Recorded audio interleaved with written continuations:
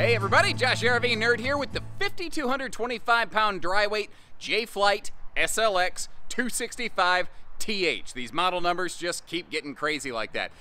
This is what I call a crossover.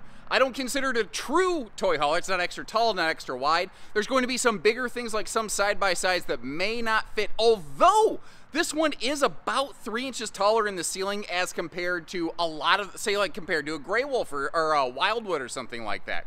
The idea here is it's something that's big enough to fit a lot of folks, but maybe not someone who's looking for the big, giant, extreme size stuff. Like, there's a lot of people out there that I think are just looking for something to be able to like tie some kayaks or bikes or e-bikes or dog kennels. You could convert this over to an office. Heck, I've seen people run mobile vendor stalls out of the back of one of these things before, where they have their own little craft show or something like that. You can do just about anything with these, and what I like is that you can do any of that without really modifying the RV in any significant way and potentially screwing up your resale value. There's a couple things on this that I just really love. I love that flip-up table under the door side window on this one. They give you some extra storage in a few places other manufacturers might not, who make some similar things.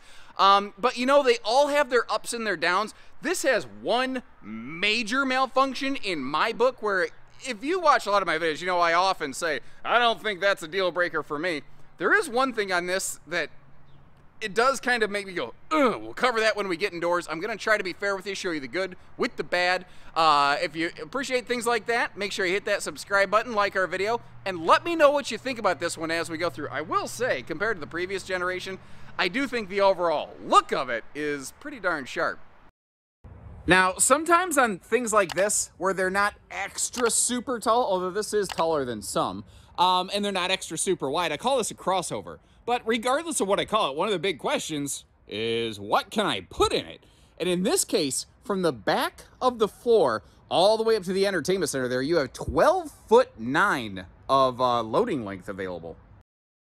Now, beyond that, folks, there are just so many individual measurements that you could possibly want on something like this. I can't, if I just started listing out all of them between this cabinet and that one and under here to there to everywhere, green eggs and ham, Sam I am, it would, this would just become even more boring than normal. So if you need extra information, call our team. We'll get out here, we'll get a tape measure, we'll get you pictures, we'll get you whatever you need to make a confident, educated decision.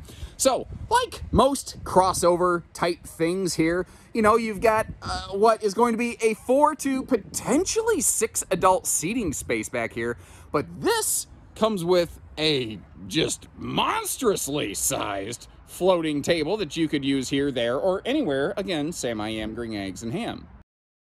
But one of the little differences here is they went with a set of like jackknife sofas as compared to just like a folding bench platform with completely loose cushions. Now, there's advantages both ways. The Cherokee Grey Wolf series tends to do it the other way, as does Wildwood. Catalina tends to do it a little bit more this way. Some people really like the idea that now I have two defined, separated sleepers. Some people like the idea that I don't have to wrestle with, you know, cushions and fight with these things. Some people don't. Sometimes you feel like a nut, sometimes you don't. You know, that's why there's all these different RVs. They all have different advantages and disadvantages. And I'd be curious, you know, which way would you prefer it? With the loose cushions that you have to store somewhere, like on the master bed in transit? Or do you prefer it like this, with the jackknives that just fold up clean against the wall and bracket in place? Let me know, leave me a comment.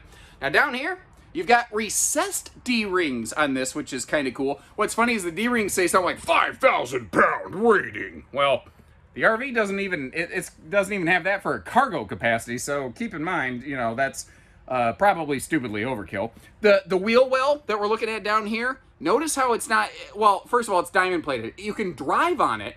Secondly, they actually ramped it a little bit so you can drive on it more easily instead of just a hard square thing where a tire might jump and cause you to bump into a cabinet. Now, that table doesn't sit there all the time. That actually has 3 little support beams that pop up. So that is, you know, you can have these sofas set up like a living room. Then you could bring like a couple chairs or stools and you could have a really cool door side dining arrangement. And then that just folds down when you're not using it. Actually, instead of me talking about it, we're in a video, right? Let's take a look. Crazy idea, I know. Now, as long as we have all this open, let's talk cabinetry construction and whatnot. In this class, at this price point, you very often run into a lot of campers that have compressed particle board cabinet styles and rails, aka the boxing of the cabinetry, that are stapled in place. And I know that doesn't sound awesome, but I've been doing this for a baker's dozen years now, and I really can't tell you a whole lot of instances in which the stapled fastened cabinets kept everything held together. Now, understand, I'm not trying to sell you on that idea because Jayco doesn't do that. These use pocket screwed cabinet fasteners, which also tends to yield a little bit cleaner fit and finish on the cabinetry as compared to stapled fasteners, where if there's a gap in the cabinet, when you, snap them together, well, it's going to be there till death do you part. So this does have screws into wood in the cabinets. That being said, the cabinet fascia does have a sticker wrap, and there is a layer of MDF compressed particle board below that, but inside the cabinet core is wood. That's what lumber core means versus a full wood style, as it were. The sink over here, I call this the splarm sink. It's not really a farm sink, but it's more of a split sink than a farm sink, but it's not totally. Like, you see what I'm saying, right? But that is all sealed edge pressed membrane countertops. Gas electric two-way fridge is standard on this, and in a lot of areas in the country, that's probably what you would find. Here in the Midwest, folks really like the 12-volt fridges, so we have it equipped accordingly, which is why we could have these in stock at different Bish's locations with different pricing due to different equipment and different shipping costs. Now, as long as we're looking up top, I'm gonna do a good news, bad news. So first of all, good news, central air conditioning, excellent lighting, those are good things. Bad news, remember I said there's one thing on this I might personally consider a deal breaker, which is frankly pretty rare for me? Well, we're looking at it. And that is those floor vents. To me, it seems like a miss putting them in the floor, the garage floor of, whether it's a crossover, but any kind of toy hauler. To me, that is not the place that you want floor vents, where you might be driving over them, where you're running different things in and out of here, where it's far more inclined and more likely to be a dirt catcher. You know what I mean? This is one of the only toy haulers I've ever seen vents in the floor in the garage space. Almost everyone else will put them somewhere in the cabinetry. And that might mean a little loss of storage, but I don't know. And understand, I'm a person that often jumps up and defends floor vents and says, yes, but they give better heating. This isn't some like Magic Four Seasons camper anyway, so that's not a benefit that we're trying to present here. I don't know. Now, I'm kind of stuck on this, obviously. Other people watching this, do you agree with me? Or do you think, like, do you find a benefit to this, and are you like, oh, yes, finally someone gets it? Is there something I'm not seeing or understanding? Sometimes your perspective really helps me put my perspective in perspective. So, moving on up here to the bedroom and bathroom. We're kind of angling ourselves more into the bedroom, so we're going to kind of roll along from there. SLX J-Flights do an interesting thing here. Because they don't have a full overhead cabinet to act as a dresser, they actually do, of course I would only happen to open one of these like an idiot. They do a dresser on one side and then a hanging wardrobe on the other. They kind of split the difference. The idea originally struck me as odd, but it's sort of grown on me over the years. Now, over here in the bedroom wall, that big old sticker's telling you that's where a charge controller could be located, because these are roof solar prepped standard. You see the TV hookups, and that key block mount that you're looking at right there, there's a matching mount outside. Although, personally, I kind of wish it was over here a little further so you could angle it down toward the bed a little bit better. But hey, that's just me. Breeze windows on both sides of the bedroom are nice. Wide open side stands. No USB plugs, but they have some household outlets, which means you can always throw a USB plug converter on there if need be. Although, you do need park power or add an inverter to the RV to do that. One of the things here, and this might be a problem child for some folks, is that she is only a Camp Queen in the SLX series.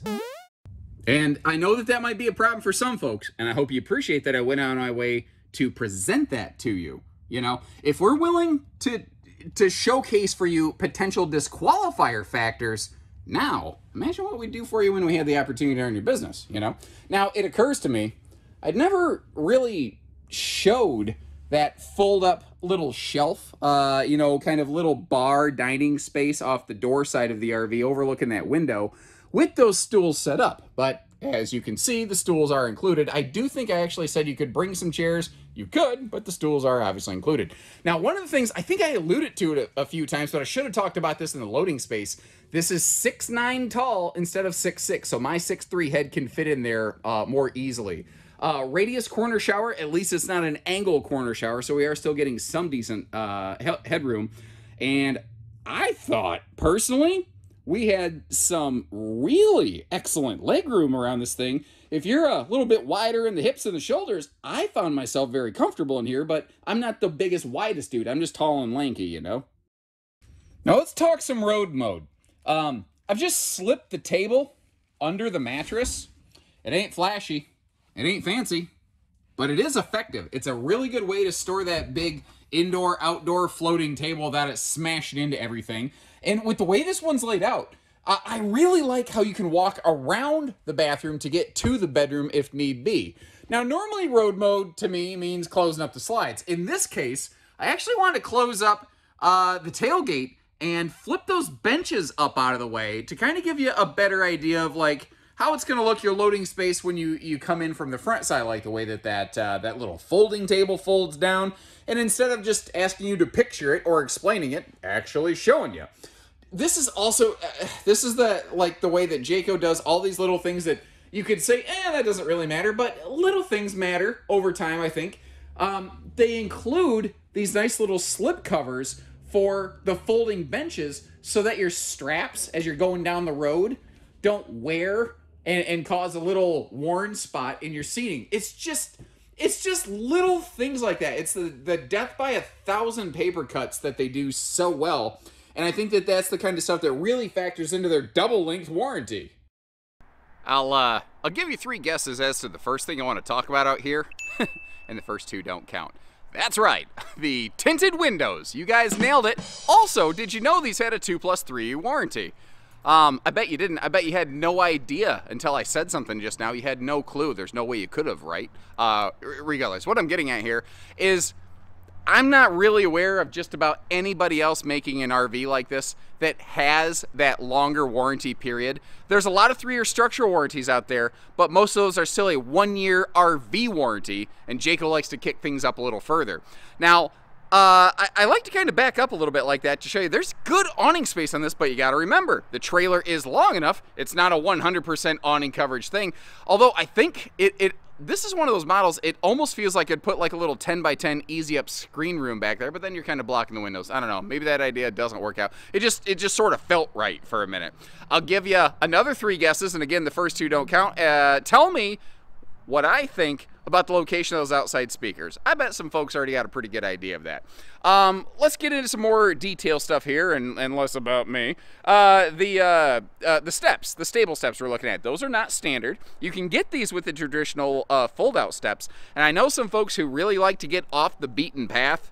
They prefer the fold-out steps, or folks who sometimes have their RV in a tight storage area, so that, you know, the stable steps can sometimes be a little bit of a trick to get married up to the ground properly. Flatland, Michigan, where I'm from, not so much an issue, so you tend to see a lot of them here and on my videos. Did you spot those Goodyear Endurance radials right there? 80-mile-an-hour rated, meaning rated for way more speed than you should really be towing one of these for. Please don't go hauling your RV 80 mile an hour unless you are on some of those, like, you know, Western or Texas highways where it's got an 80-mile-per-hour speed limit. That was a interesting thing. Even so, I still don't think I would personally tow that fast. It just, one, here's an interesting factoid for you. Science! When your speed doubles, your wind resistance squares. So it very quickly becomes a serious drag on the RV. Now, understand, you take a, let's say, any truck. The moment you break the factory wind signature, even if you put a pop-up behind a 3/4-ton truck, you are very, very quickly and severely negatively affecting your miles per gallon. That's a funny thing that the transport drivers actually kind of told me. They say, you know, if I tow a small trailer, if I tow a big fifth wheel, my miles per gallon doesn't really change that much. It's just kind of one of those things, I suppose, you know.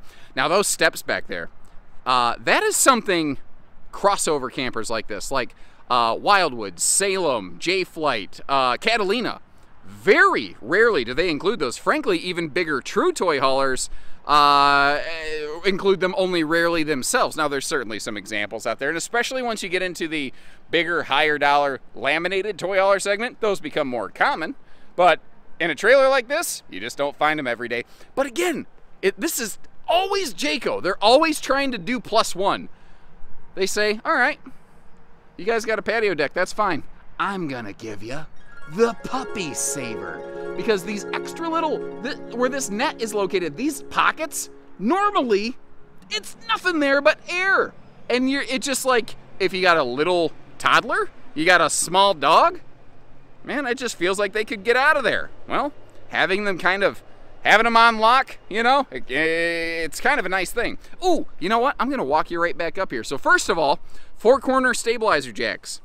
And as dumb as that sounds to talk about, did you know that even still today, in the world of no-slide travel trailers, you still cannot always assume that stabilizer jacks are standard? It's absolutely baffling. And I wanted to get you here in the underbelly because there's an interesting thing. Did you notice how it's a fully skinned belly? First of all, that's something that not everybody does. A lot of brands who advertise an enclosed belly, it's actually only enclosed holding tanks and not a fully enclosed belly. So that's a key detail I like to share. The other thing is because this RV does not have an onboard fuel station, that means the underbelly can be fully enclosed, which RVs with fuel stations, you often can't do things like that. Now, the kitchen and the bathroom are all in front of the axles, which means you have one singular sewer outlet, one stinky, slinky station, as it were. Ooh, I like that. That's what I'm going to start calling that. That's a stinky, slinky station right there. The water heater. It's gas and electric and auto ignition and fast recharge, meaning you can run gas and electric at the same time. This will give you just shy of 18 gallons per hour of hot water out of a 6-gallon vessel, which I think is cool. Black flush outside shower, just like the stabilizer jacks. That's a stupidly boring thing to talk about. But once again, the difference here is that not every RV in this class offer those things either standard, and some don't even offer them as options, so kind of keep that in mind. We are also, you saw the backup camera prep by those loading lights above the garage. We're also prepped and ready for side load lighting, or cameras. I'm an idiot. Why do I do this? We are prepped and ready for a side observation camera suite. And this has the J-Smart lighting package. That marker will blink with your left turn signal, but it won't clip the camera out. There's 2 separate power wires there. And not only do we have a full true pass-through, we have big doors on both sides. So, you know, you can actually get your hitch head in and out of either side. But you notice there's that chunk of carpet over there. Well, you may also notice how there's a couple little button snaps and those straps right there.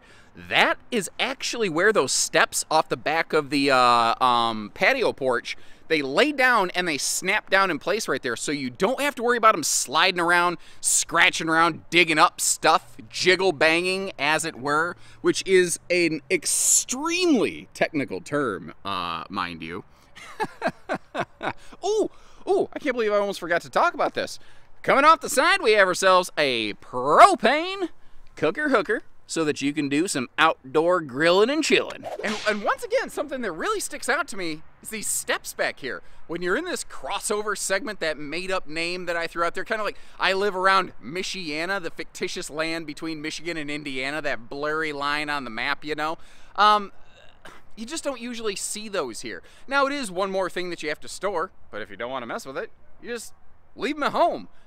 You're building your own adventure in the same way that you used to kind of make your own adventure in the old storybooks. You remember those things? I was always that guy, though. I would be like, I want to check inside the closet. Then I'd look like, oh, there's a monster. I'm like flipping back, page 58. Okay, nope, not going to check in the closet. Safe. I was an easily spooked young man. Granted, I was only 32 at the time. But anyway, you can always check the link in the video description for pricing and availability. Let me know what you think about her, and folks, we'll see you next time. Take care, stay safe, have fun, and best wishes from Bishes, everyone.